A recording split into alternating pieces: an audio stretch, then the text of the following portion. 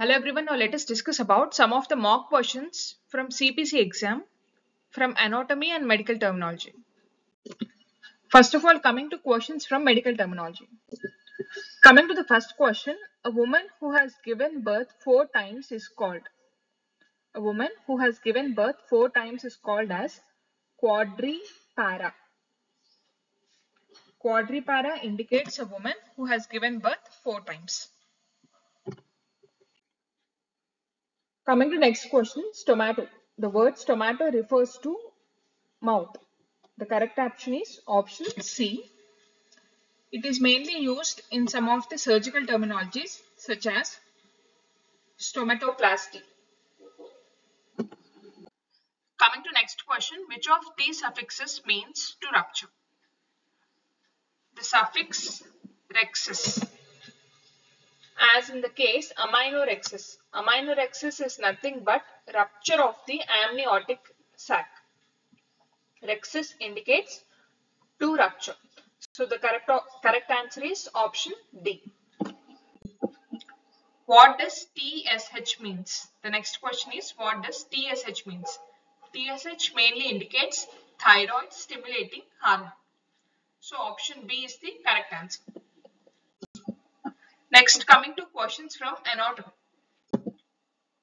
Which ligament connects the femur to the tibia in the back of the knee? Remember, there is a popliteal fossa behind the knee, which mainly anchors femur and tibia.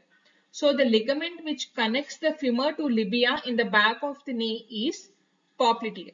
Option B is the correct answer. Next question, the opaque white outer part of the eyeball is called sclera.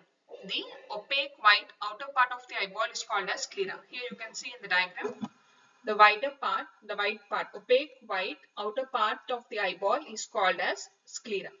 Option C is the correct answer. Which type of hernia can be corrected by manipulation? Next question is which type of hernia can be corrected by manipulation? In majority of the cases, reducible hernias can be corrected by manipulation. So option B is the correct answer. Incarcerated means irreducible. So that cannot be corrected by manipulation. Only reducible hernias can be corrected by manipulation. Next question, which of the following is found in both male and female bodies?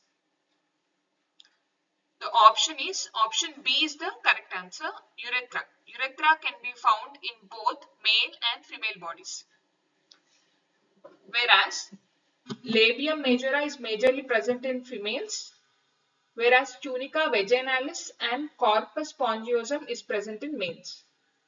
So urethra is the part or organ which is found in both male and female bodies among the given options. Thank you for watching. Please subscribe for further videos on medical coding and CPC training.